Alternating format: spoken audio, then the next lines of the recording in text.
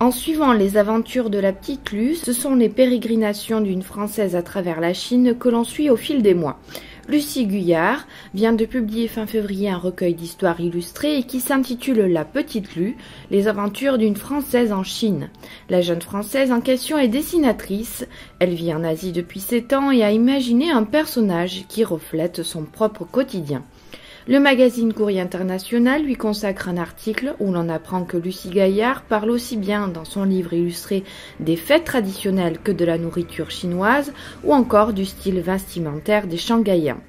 Elle explique au Courrier International « Je me suis installée à Shanghai parce que j'avais envie d'avoir quelque chose de nouveau dans ma vie. La Ptite Lu m'a suivie. » L'illustratrice tient également un blog, lucie-guyard.com, où elle poste un dessin par semaine. Le personnage de la Ptite Lu s'est déjà fait connaître au sein de la communauté française de Shanghai et a également une certaine notoriété auprès de Chinois francophones.